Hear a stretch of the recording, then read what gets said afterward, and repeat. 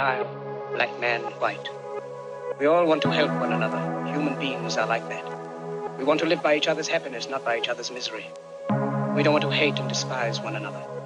In this world, there's room for everyone, and the good earth is rich.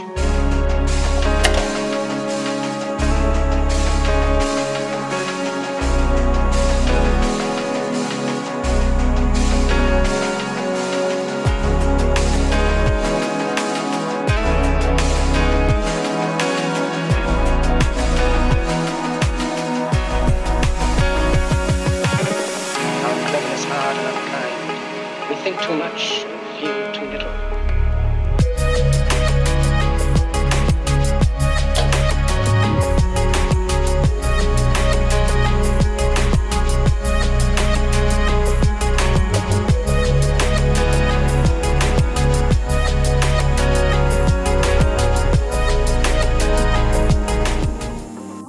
This video is brought to you by Flexispot.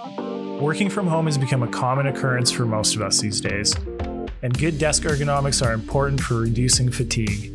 Flexispot offers affordable standing desks with motorized adjustments, cable management ports, and a front edge-mounted keypad, so going from seated to standing is quick and easy. In honor of Flexispot's Standiverary on September 27th, you can get some great discounts. Check out the link in the video description to learn more. Artillery has made some awesome 3D printers over the years and does a great job of taking customer feedback and quickly iterating on their machines. Let's take a look at their new $489 printer, the SideWinder X2, and see what improvements have been made. First off, we have a fancy new injection molded cover up top that facilitates the new spool holder. They've switched from the adjustable bearing holder to this roller style one. No more adjusting to fit different size spools. There's a new robust cable going to the mains powered heated bed, which in my case is 110 volts, that quickly heats up the coated glass in under 2 minutes. And this model comes equipped and ready to go with a BL Touch for auto bed leveling. This machine still has a print volume of 300 on the X and Y and 400 on the Z, and the same direct drive extruder paired with a volcano style hot end for great volumetric flow rates.